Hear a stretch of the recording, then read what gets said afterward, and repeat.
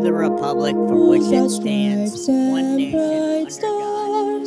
Through the perilous fight.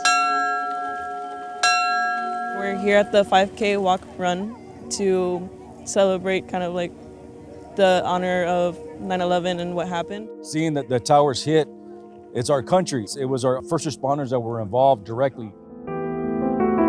Firefighters' prayer. When I am called to duty, God, wherever flames may rage, give me the strength to save some life, whatever be its age. It feels really special to be a part of this event because we're here to honor everybody who lost something from it or had to experience it. Everybody went to work, even the people working in the tower, they went to work on a normal day and didn't realize what they were in store for.